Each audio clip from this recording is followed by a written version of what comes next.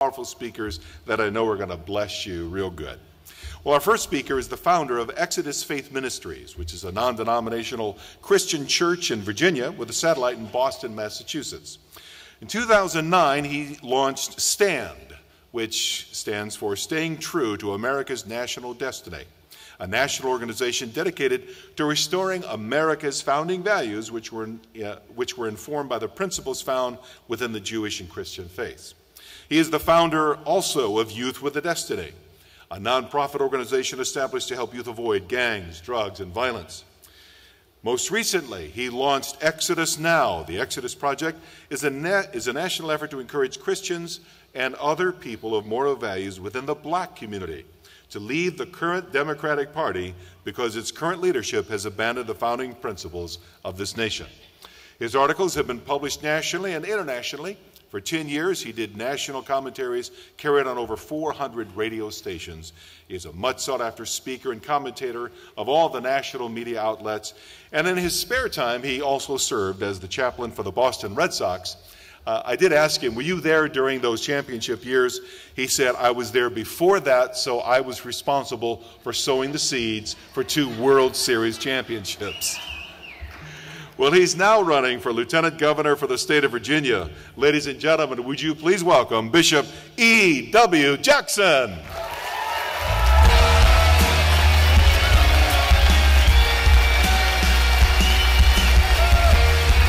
Thank you.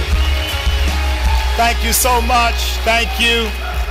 Thank you very much. I want to thank the Values Voters Summit for the opportunity to come and address you. It truly is an honor to be doing this. I cannot tell you how humbled I am to be the nominee for the Republican Party to become the next Lieutenant Governor of Virginia.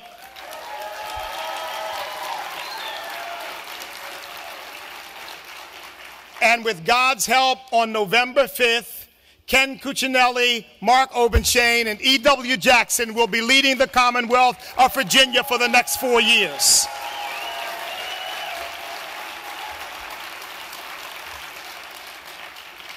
Now, when I first got the nomination, I was immediately attacked by the mainstream media. The first thing they asked me was, you've made some comments with regard to life, with regard to Planned Parenthood, with regard to your understanding of the definition of the family as a union between one man and one woman. What we want to know is, are you willing to retract, amend, withdraw any of the statements that you have made? Are you willing to apologize for anything that you said? Well, I want to go on record here. I didn't apologize then. I don't apologize now, and I will never apologize for standing up for the truth.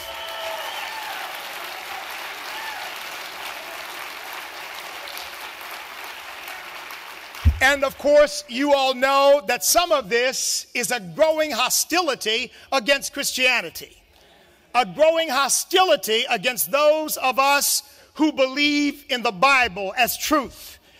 And they want us to back off of that. They want us to put the Bible aside. They want us to divorce ourselves from our faith. But folks, I also do not apologize for being a Bible-believing Christian. I am not ashamed of the gospel of Jesus Christ, for it is the power of God unto salvation. I believe that there is one name given under heaven among men whereby we must be saved, and that is the name of Jesus. Every eye will behold him, every knee will bow, every tongue will confess that Jesus Christ is Lord, to the glory of God the Father. He is my Savior, he is my Lord, he is the King of Kings.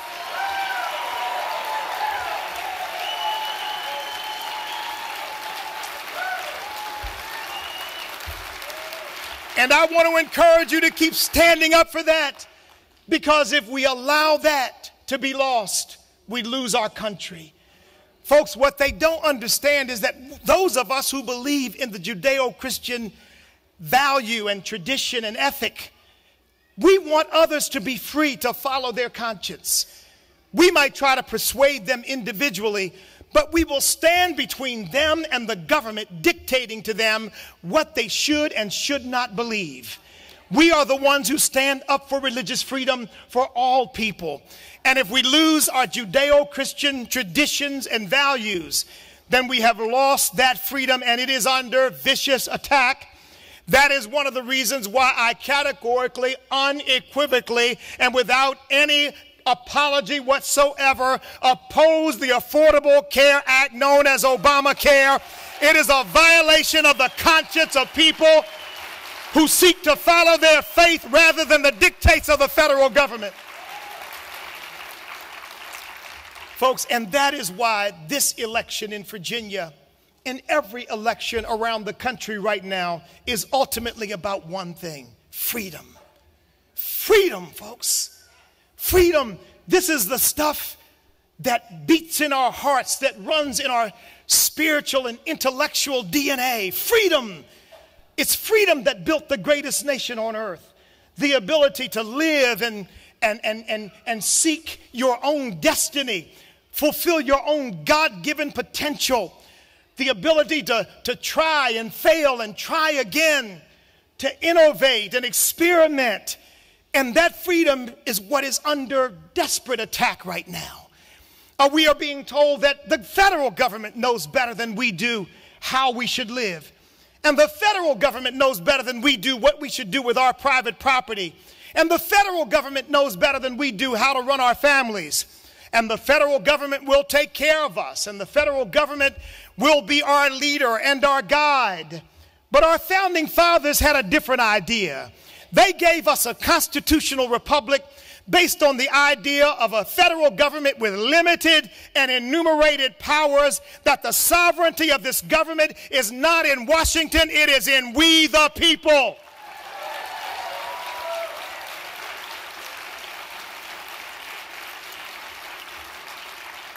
And we have to reassert that again. We have to remind our fellow countrymen that that is what is at stake. No, it's not that we're going to wake up tomorrow morning and live in a totalitarian country. But as we surrender freedom bit by bit, inch by inch, we eventually find ourselves back into a corner from which there is no escape. And we have got to be sure that we always remind ourselves how fragile freedom is, and that it requires eternal vigilance. And that we've got to remind our government, both at the federal and state level, that the first three words of our Constitution are not we the politicians, we the pundits, we the prognosticators, but we the people. We're the ones who are supposed to be answered to. We don't work for them. They work for us. That's the message that we have to get across. And folks, I'm a product of all that this nation represents. I'm a great-grandson of slaves and sharecroppers, Gabriel and Eliza Jackson from Orange County, Virginia. They could not have known that their great-grandson would be a candidate for lieutenant governor of Virginia. But God knew. God knew. God knew. Because when, as Dr. King said, the founding fathers wrote the Declaration of Independence, they were writing a check to which every American would fall heir. A check, when cashed, would provide us the riches of freedom and the security of justice. I was raised in a foster home by poor people, Willie and Rebecca Mollett. They lived in a little shotgun house that had no indoor bathroom. I ate mayonnaise sandwiches for dinner, sometimes biscuits and syrup, and yes, sometimes no dinner at all. We had a pot that went upstairs every night. And as the youngest of the foster children, I brought that pot down every morning. We took one Saturday night bath in a galvanized tub to get ready for church the next day. I was the last child to get in that tub. You can imagine what that tub looked like. But folks, even then I had hope. I had the possibility that freedom showed me. I used to think to myself, and I remember this, I'm not making this up, I remember it, thinking, well, but maybe one day I can live in a nice house like that. Maybe one day I'll drive a nice car. Maybe one day I'll wear nicer clothes. Maybe one day I'll eat whatever I want to eat. because I saw it all around me. I knew it was there. But unfortunately, my parents were not there. They had broken up. That's why I was in foster care. I became a juvenile delinquent, a ne'er-do-well, failed 5th grade, committing petty crimes at a very early age. And folks, let me just tell you as a footnote, we're working right now on doing some things to save our young people all across this country who are dying by the thousands at their own hands. And let me tell you something, folks.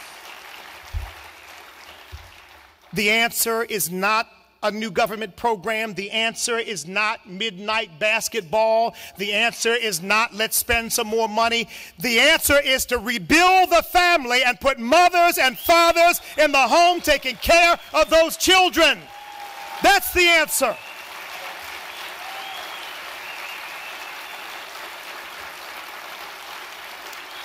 My father came back into my life almost miraculously at the age of 9.5. I can remember the moment because I was out in the streets when he found me and summoned me to his car. Told me to get in the car. Took me to the foster home and told them I'm taking my son with me. They became hysterical about it. He said, well, look, you do whatever you need to do. We'll talk about it in the course of wherever we need to talk about it, but my son needs me.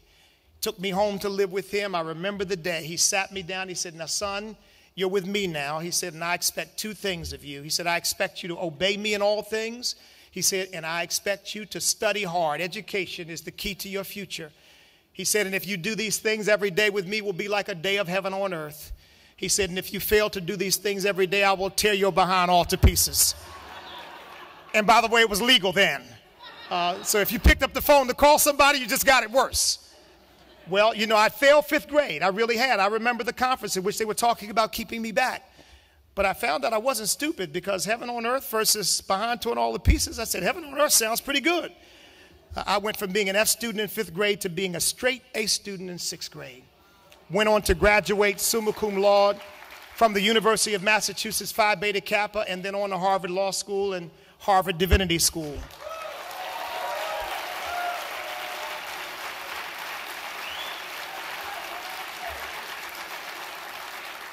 Now, I forewarn you that the press has said they can find no record of me having gone to Harvard Divinity School because I was a cross-registered student from the law school.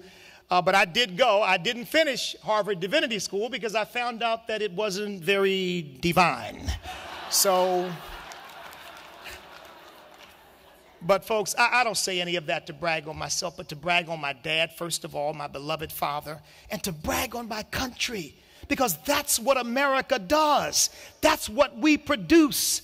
And that's what we've got to make sure the next generation understands. That we can look them in the eye and say, your life can be better than your parents. You can have opportunities that they never had. My father had a 6th grade education, worked 33 years in Sunship Building and Dry Dock Company as a 3rd-class welder, with one dream, that his son could have a better life than he had. In fact, that's another thing he told me. He used to say, son, this is the United States of America, the greatest nation on earth. You can do anything and be anything your gifts and talents can allow you to be. But I expect you to go out there and do it. He used to say, nobody owes you anything. You don't have a right to demand that anybody give you anything. You earn your way. You reach for the stars. He said, and you may not land on the stars, but I can guarantee you this, if you never reach, you'll never get anywhere. That's the way I was taught, folks.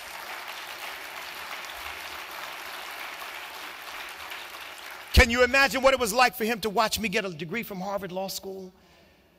But that's the promise of our country. That's who we are. And we cannot substitute hard work and commitment and dedication for dependence and handouts and government control.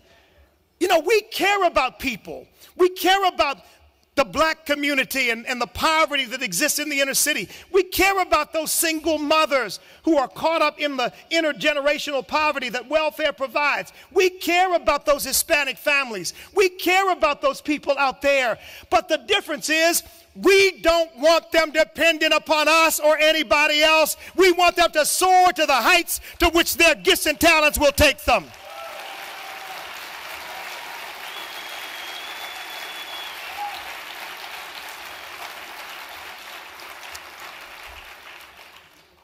And freedom produces that. Ronald Reagan said freedom is never more than one generation from extinction. We do not pass it on to our children in the bloodstream. It must be fought for and protected and passed on to them to do the same, or we will spend our sunset years telling our children and our children's children about the United States of America, where once men were free. That cannot be our legacy.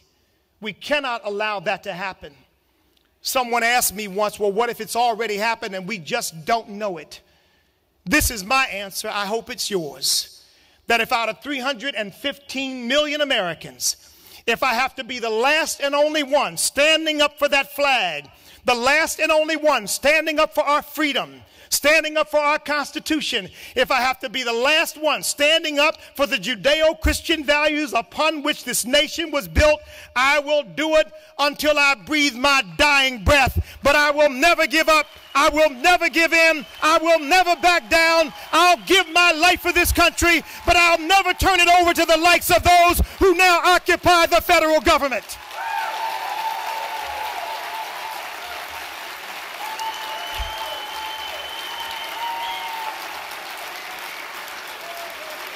And if we will all take this attitude, we will not only win elections, we will win the hearts and minds of our fellow countrymen, and we will restore this country to its foundational principles. Folks, Virginia is where the foundations of this nation were laid, and Virginia is where they must be restored. I mean, look, I don't mean to brag on Virginia, but I find it an interesting historical fact that Virginia gave us George Washington, that Virginia gave us Patrick Henry, give me liberty or give me death, that Virginia gave us Thomas Jefferson. We hold these truths to be self-evident, that all men are created equal and endowed by our Creator with certain inalienable rights, that among these are life, liberty, and the pursuit of happiness. Virginia gave us James Madison and our Constitution. Virginia gave us George Mason and our Bill of Rights. Folks, Virginia has played an historic role in the formation of this nation. And I believe that in 2013, Virginia can turn up the light of liberty so that Americans can see it from sea to shining sea, and once again be reminded that we are indeed a constitutional republic and the greatest nation the world has ever known.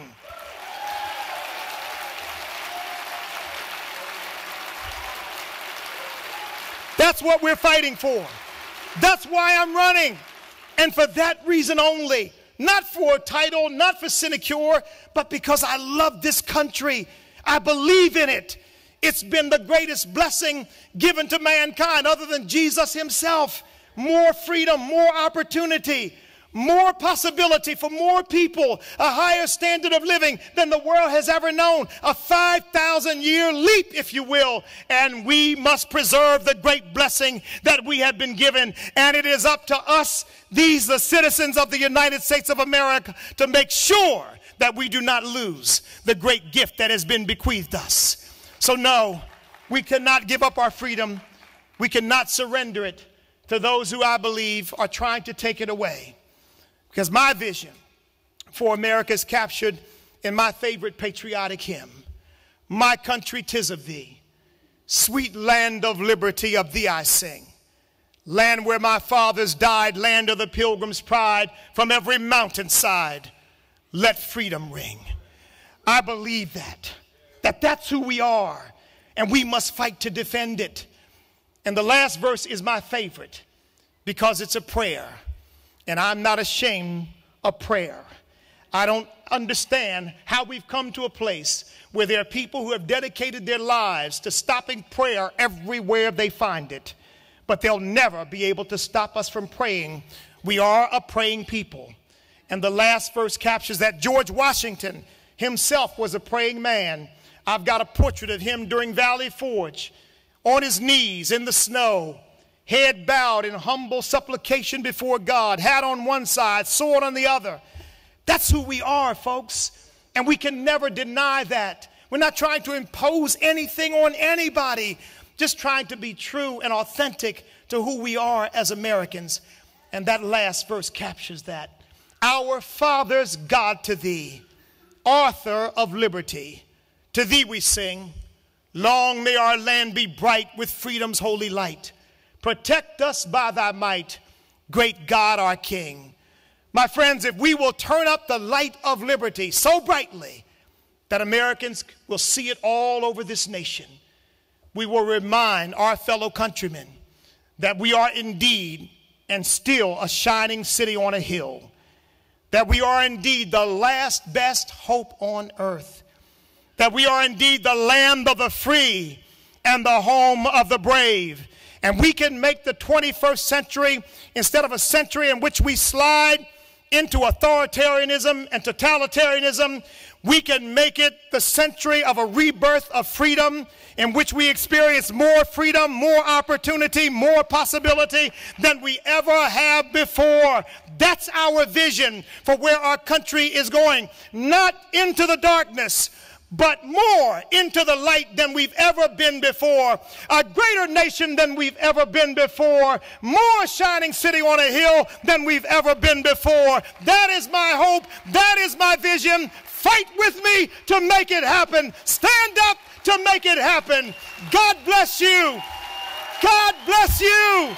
And God bless the United States of America. Thank you.